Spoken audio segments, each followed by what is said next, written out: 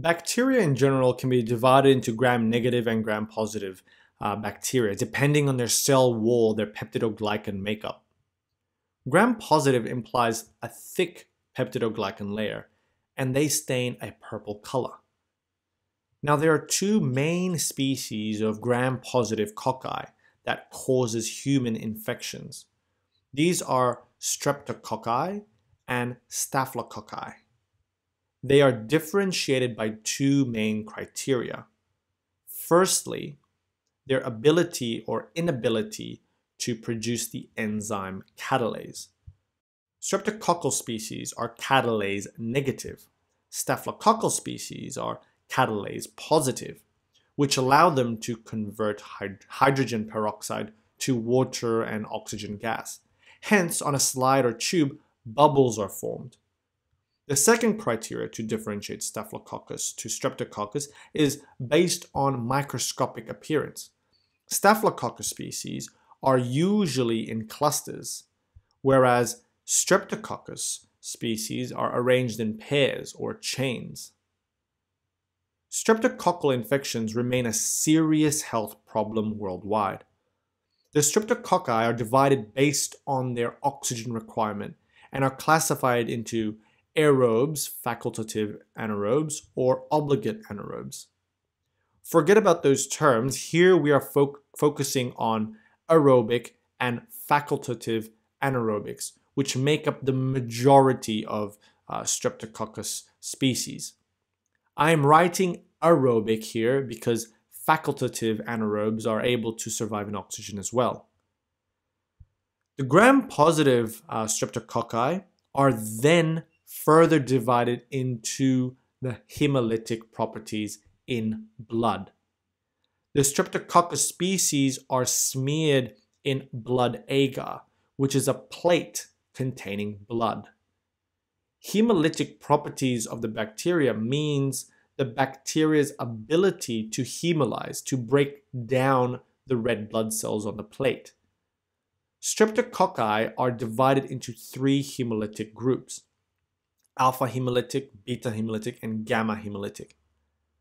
Alpha hemolytic is where the Streptococci causes partial hemolysis. So on the blood agar, there is a small area around the bacteria that is smeared, which has cleared and displays a greenish type color.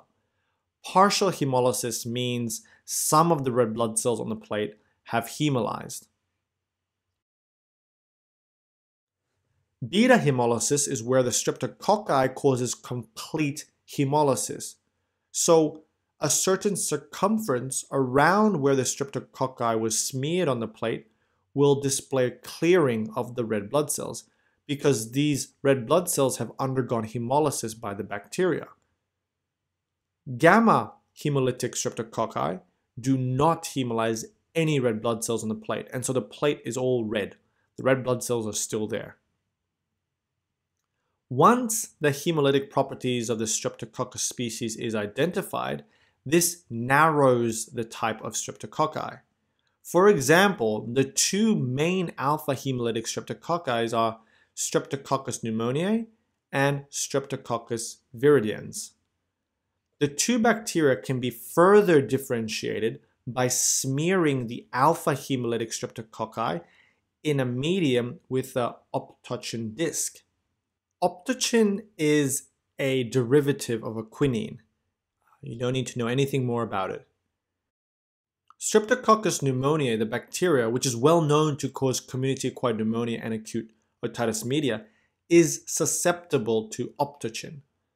And so, around the optochin disc, there is a space because all the Streptococcus pneumoniae, the bacteria, have died around it. But another feature of Streptococcus pneumoniae is that they are a capsulated organism. They have a capsule.